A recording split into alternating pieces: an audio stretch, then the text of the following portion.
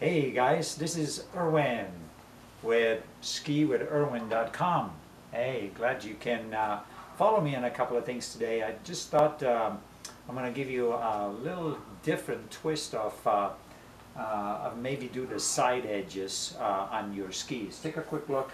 This is my ski from last year. Actually, I've been skiing on this little guy here um, for quite a bit now. This is a World Cup Rebel. I use it as a GS ski, as an overall ski, and it's really nicely tuned. I summarized it. You can see the wax is ready to come off now and get ready for the season, but I want to concentrate today on the ski edge, and that means the edge angle that we need in order to carve some great turns, or actually to do some carving. And then I just want to show you my new ski for this season. This is a brand spanking new season, an ice speed, brand spanking ski from Head. Even comes with a cool sticker that I'm going to take off. This is the ice speed. It was created along the sides or alongside of the Super Shape. So it's got a beautiful side cut to it. It's got 68 underfoot. That means the width underfoot represents more of a racing ski in that regards. And then it's got a 119 shovel width, very similar to the Super Shape. I think is only a couple of centimeters wider, and it's got a 99 tail. So that makes up that beautiful Curse Technology head ski. So first I want to do is just check that comes out of the factory with a beautiful texture on it, as you can see right there. Maybe you can see that, but that's what the texture of that new ski looks like. And then what I want to check and see is the edge, what the factory edge is set up. So I'm going to do that first, however, with my already last year's ski, because I know I had a 3-degree bevel on that ski. And if you want to take a quick look, maybe a little bit closer, I can show you what I'm talking about when I talk about a bevel.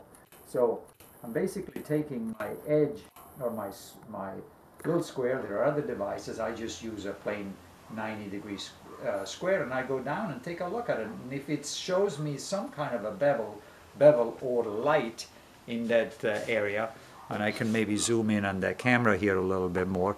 So when I tip this, we'll see light in that 90-degree corner, and that shows me what kind of a side bevel there is. Typically, we don't necessarily want to ski with 90 degrees bevel, but we certainly want to do maybe a 1 or a 2 or a 3-degree bevel.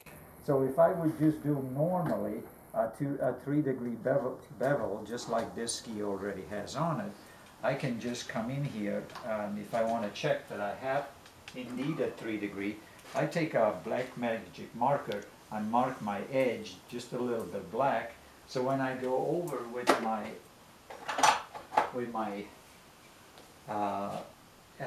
edger and set at 97 or 87, which gives me a 3-degree bevel, I know, and I can check basically if that will be correct or not.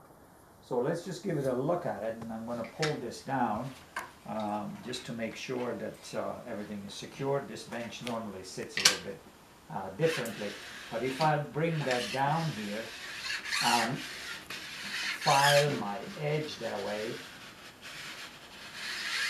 I can actually tell it takes off evenly that black mark that I just put on that edge. So just checking that, I know if that black mark comes off evenly at 3 degrees with my side bevel cutter, then I'm set perfectly at 3 degrees, or I put a 3-degree bevel on my edges. So that's just to check. Now I want to do the same thing with the new ski. So I want to take a look and see what the new ski just out of the factory comes with, and again I'll take my handy dandy 90-degree thing just to take a quick look at it, and I can tell right away it does come with a bevel already. So I want to see what kind of a bevel that is, and I could measure that, or I could actually get a much more precise meter to check that out. But I'll basically do the same thing.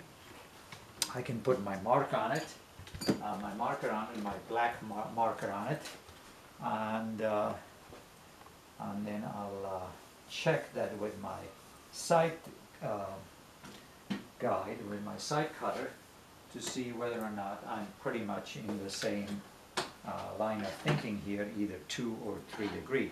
Now obviously with a high-speed ski like that, or it's got a, what has it got? It's got an 18-meter radius, so I want to put in here, or I'll put on here a very good, at least a 3-degree bevel, so that I know I can keep that ski on edge very nicely.